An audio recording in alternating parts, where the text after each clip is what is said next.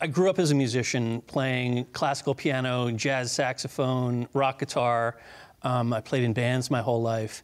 And as a student, I did study music, but I really got interested in studying music and technology from an early age. And looking at how in the early 90s, how computer systems could be used to manipulate sound and music.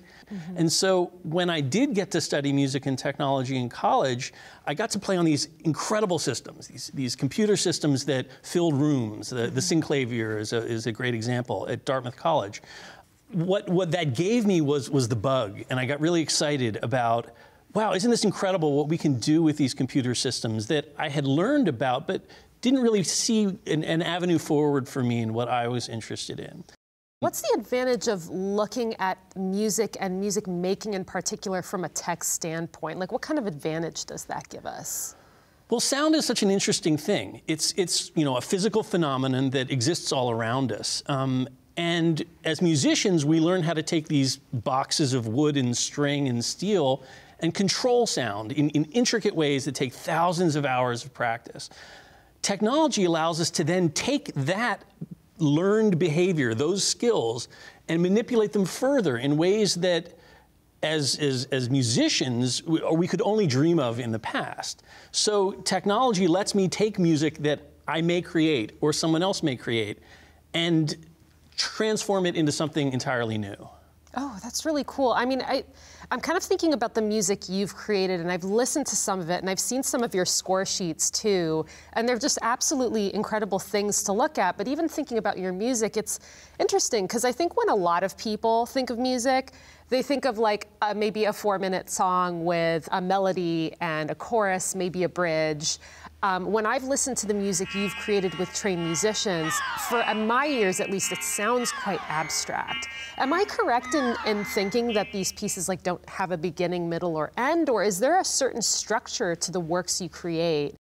Musical structure is a really interesting thing, and we as a society, and as many societies around the world, have gotten used to certain structures, whether it's the 3-minute blast of pop punk for perfection, or a sonata form, or a large orchestral work. That's by no means the only way that music has ever been or is structured, especially if we look at cultures all around the world where music is essentially treated as sound with organization. Organized sound is a phrase that was popularized by composer Edgar Varese.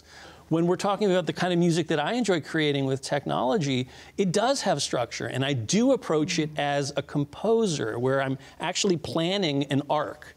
But that arc might not be 3 minutes. It might not be 6 minutes. It might be 12 or 40. And along that way, I create these divisions and subdivisions of sound and pattern in ways that, to me, reflect some kind of meaning. You brought up time, and I think this is so interesting because with COVID and everything, and everyone now, like even people who are traditionally not using tech to work are now using tech. They're communicating with people literally on the other side of the world. And I know that time is important for you because, if I understand correctly, you're trying to help musicians be able to, say, create some type of virtual orchestra or virtual band piece together with people across the world, and there's no time lag. Am I correct about that? Absolutely. And so one thing that I think all of us have understood and learned to understand in the last 2 years is that communication with people around the world is possible, and yet that distance is, we can hear it. We hear it in our communications. Latency or time is super important in music, right? If we're playing music together and we're not in sync, right, it's hard for us to hear one another, whether we're playing rhythmic music or something more abstract. Even by a fraction of a second, it can ruin the whole entire piece. So the idea of us being able to hear one another in time is super important. And there's been wonderful research that's gone on over the last 20 years, 30 years, about how music and sound can be communicated across networks. Foundational work at Stanford by my advisor, Chris Chafe, at the lab at which I did my studies, in understanding how these latencies affect the way we play music together, but also building technologies that allow us to minimize that latency, to cut down the amount of time that it takes for my signal to go around the world and get to you, and then for your signal to come back to me. Right, and that means that, for instance, if I wanted to play guitar and then sync that up with someone playing drums in Japan, we can actually now do that properly because there isn't that fraction of a second it's off. It's completely synchronous in the truest sense. Well, the challenge is that there will always be some kind of fraction of a second, because that information is traveling at the speed of light. Got it. Now, okay. at its best, it's the speed of light, and in reality, it has to pass through wires and boxes and cables all around the world. So there are so many different strategies that we look at as researchers, trying to create systems that allow us to do exactly what you said. When I'm working with VR instruments, it's a whole nother related set of challenges, because these systems are modeled after video game systems. Right, so these are virtual instruments. It's like they're computer-created animated instruments, but they function. Like, they actually work. Like, if you have, I think I've seen videos of, like, people will have a device on their hand, and then they'll strum, and it actually strums the virtual instrument.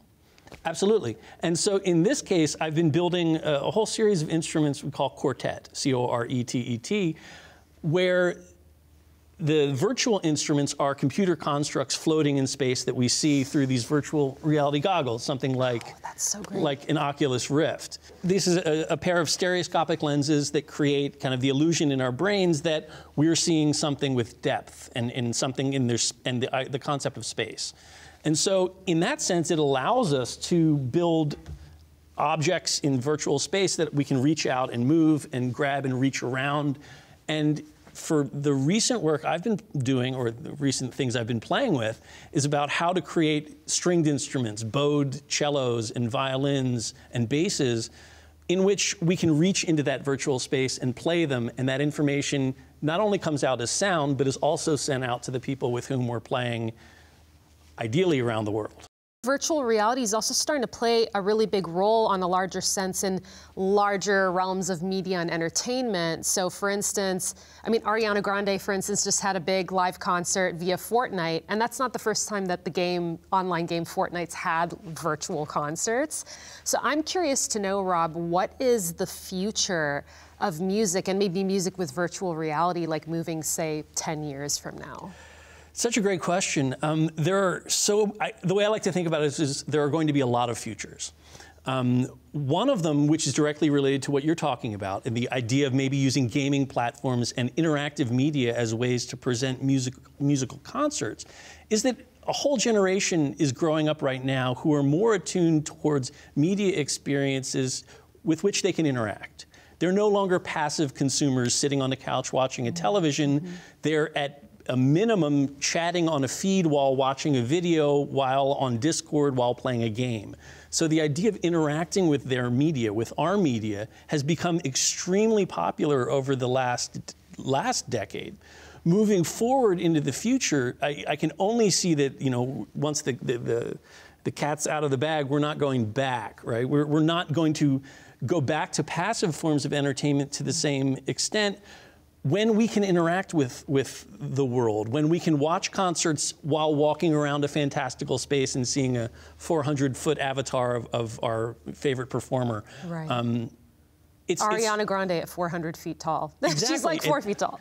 And it's such an interesting and fascinating way to engage content. And that's what's, I think, is such a wonderful way that technology is changing the landscape when we look at music and entertainment and you know, all these things that we as avid consumers of music and sound and video really, really want. That's amazing. Well, Rob, thank you so much for being on A House for Arts. It was so great learning about this and seeing that virtual reality goggles. Well, thanks so much for having me. It was great having you. Hey, thanks.